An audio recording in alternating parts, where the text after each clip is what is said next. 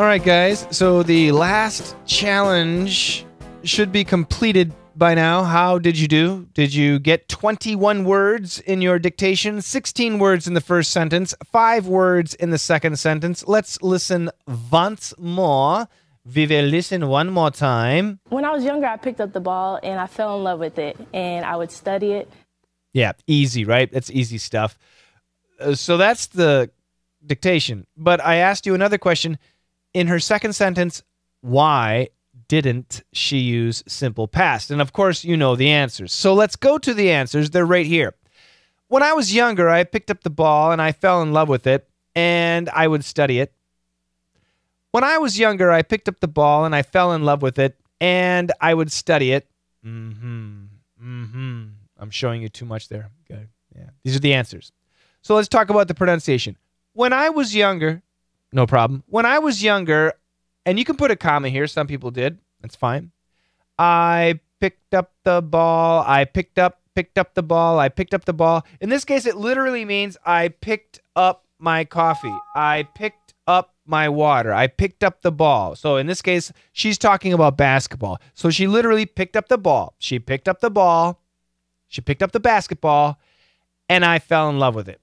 So I picked up. So we got linking right here. Let's talk about the linking here. I picked up. So the word, this is interesting, guys, because this word alone is picked with a T sound. However, if we're going to link this, it goes back to a D sound. So picked up, we don't say picked up. Some people might. Almost always, though, we say picked up with a D, So I picked up the ball. Don't leave out that TH. I picked up the ball. And the D is gone. And I fell in love with it. A lot of people had a problem here. And I fell in love with it. This V actually links into the W. So we get love with it. Linking. I picked up the ball. I picked up the ball. And I fell in love with it. And I would study it. Oh, yeah. So this sentence killed you. Some of you got it. Some of you did a good job. And one person gave me a great answer as to why she said I would study it. So look at here. This is simple past. I picked up the ball. Simple past. I fell in love. Simple past.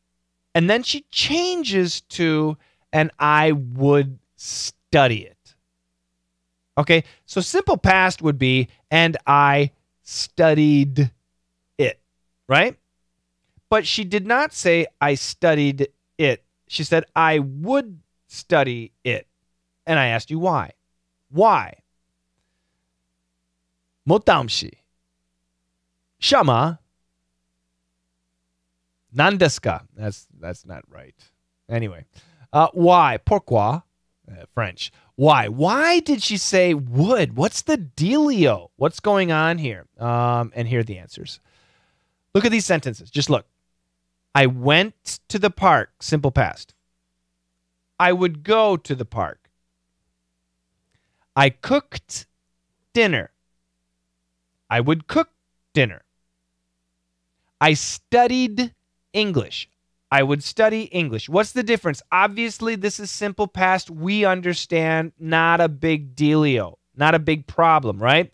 I would go to the park means a long time ago, I went to the park frequently. Sometimes. Occasionally. When I could. In the summer. With my mom. With my dog. To exercise. When we say would, it implies more than once. I went to the park can be one time. It can be 1,000 times. We don't know. There's no nuance. I went to the park. Could be every day. Could be once. We don't know.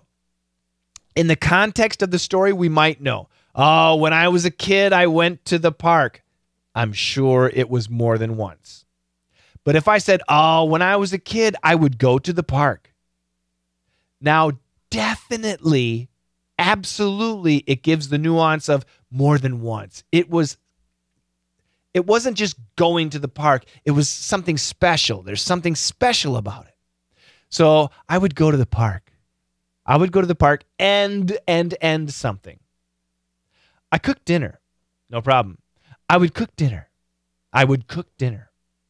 Frequently. I put here, from time to time, occasionally, frequently, every summer, when I could, more than once.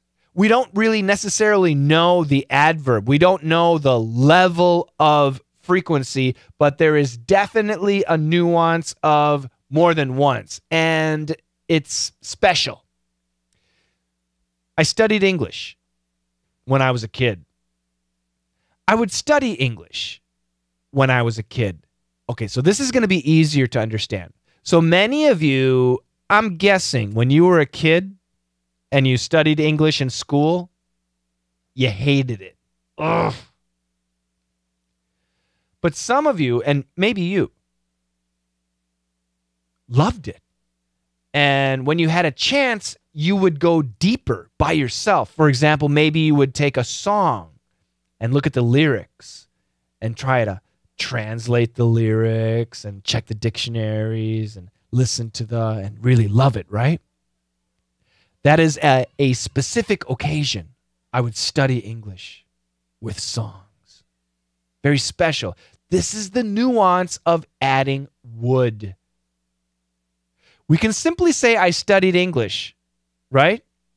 But when we add would study, and when we change the verb to would study, it's the same nuance, but an addition of frequently, occasionally, sometimes, and also a level of specialness.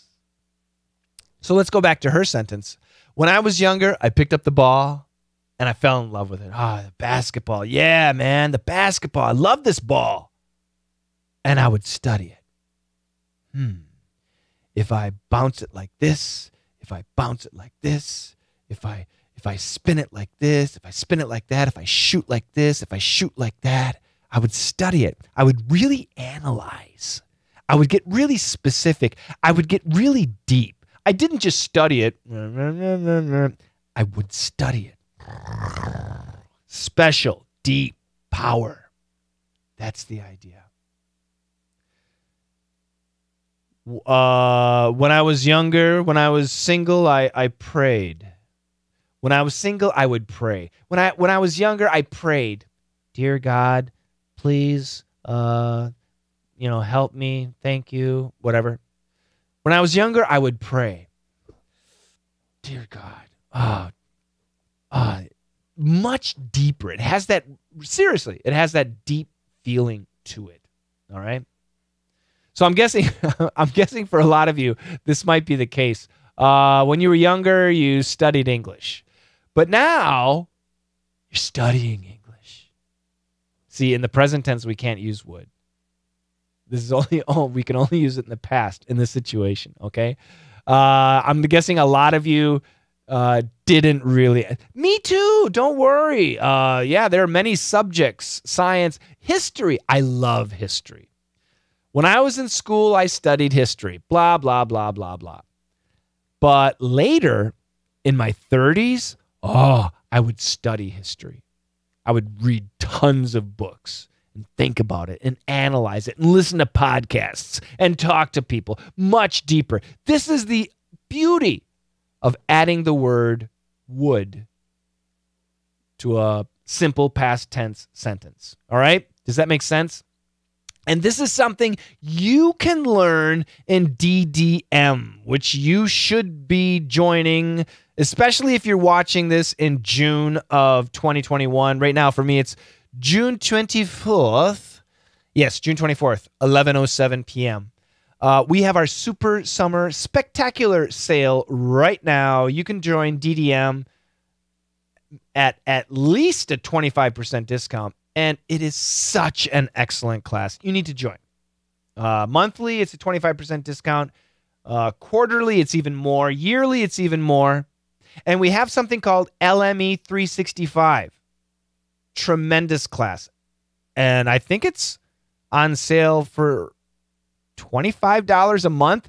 You will never find a class so excellent as LME 365 for that price with live classes. DDM 2, Perf 2, everything has live classes. And some students say, oh, but I live in Germany. I live in Moscow.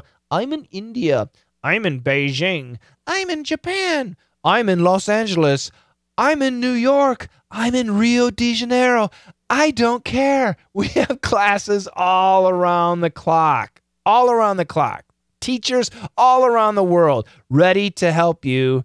All you need to do, what I recommend, is join one live class a week and you'll be good.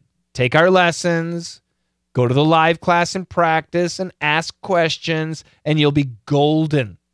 And I have AMA classes. I have all VIP classes for DDM and Perf. Join me. I want to talk to you. I want to help you master English, whether it's pronunciation, understanding, building confidence, listening skills, nuance like this. I would study it. I want you to would study with me. That doesn't make sense, but you understand, I think. Thank you very much, guys. Have a fantastic day. And join me. Together, let's master English.